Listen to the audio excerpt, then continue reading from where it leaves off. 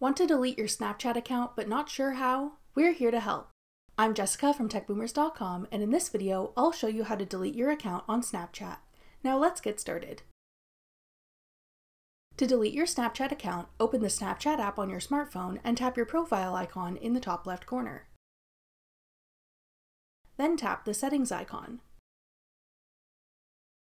Scroll all the way to the bottom and tap Delete Account.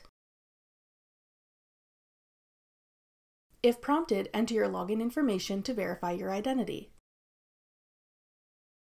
Enter your password. To confirm, tap Continue.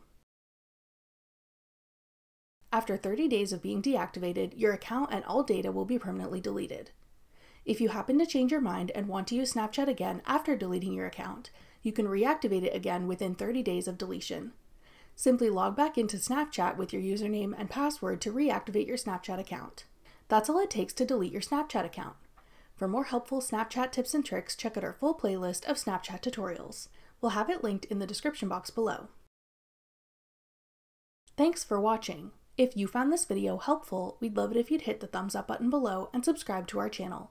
We put out great new tech tutorials like this one every week.